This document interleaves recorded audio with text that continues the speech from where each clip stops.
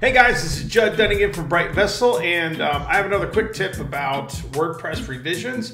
First, a little bit about who we are. Bright Vessel is a certified WooCommerce expert, Platinum.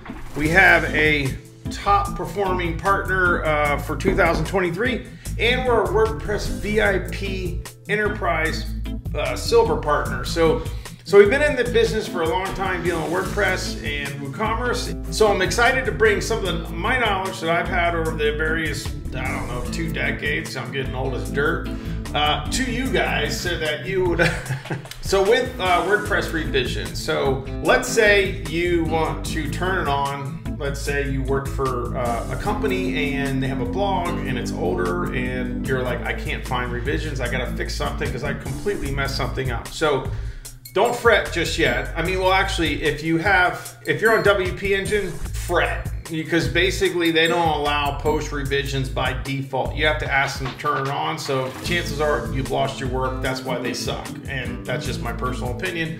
But if you have an older WordPress site, it might be in the regular editor because they have a plugin that's disabled Gutenberg or the block editor. So in that case, it's going to look like this. You would go to screen options and then you would have a checkbox basically that would be for revisions. So you just check that. And then if you scroll down, you will see your revisions here. If you have blocks enabled, it's the same thing but on the right side.